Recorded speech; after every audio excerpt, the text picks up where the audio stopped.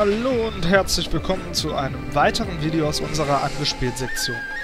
In dieser Ausgabe ermöglichen wir euch einen kleinen Einblick in Samurai Warriors Chronicles von Koei Tecmo, wo es unsere alltägliche Aufgabe ist, uns durch zahlreiche Gegnerhorden zu prügeln. Wir haben jetzt einfach mal mir nichts, dir nichts eine Mission gestartet und sehen hier, wie die strategischen Bedingungen für diesen Kampf ausgelegt sind. Wer gegen wen kämpft und welche Rolle man selber dabei spielt. Doch wer schon andere Titel der Serie kennt, der weiß, dass diese Parts des Games in der Regel übersprungen werden. Wer jetzt noch wissen möchte, warum und wie er gegen das nächstbevorstehende Heer antreten muss, der sollte sich vor jeder Schlacht auch die Dialoge im Lager zu Gemüte führen.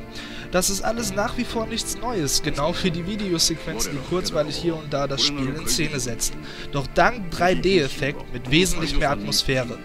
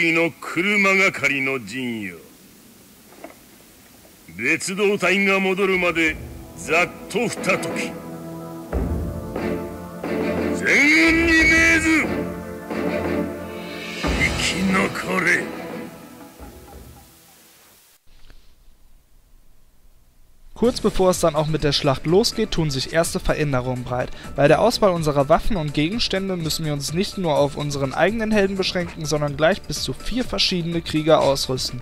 Das sorgt für mehr Entscheidungsmöglichkeiten im Hause des Hackenslays. So, und endlich befinden wir uns auf dem Schlachtfeld, wo man auch die meiste Zeit des Zockens verbringt. Wir stürzen uns also direkt auf den nächsten Offizier, der uns vor die Klinge läuft. Hier dürfte doch irgendwo einer sein. Da ist doch einer.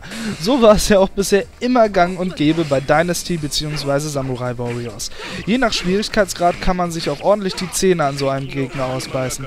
Doch nun fragt man sich so langsam als Fan der Serie, wo sind die Veränderungen? Während des Kampfes kommen hier und da immer solche Missionen, wie ihr es gerade selber sehen könnt. Dort müsst ihr die gegebene Aufgabe erfüllen, um einen Gegenstand zu erhalten. Und wenn man besonders fleißig sein will, erfüllt man auch gleich den Bonus. Aber gut, dreschen wir erstmal weiter auf diesen Offizier ein.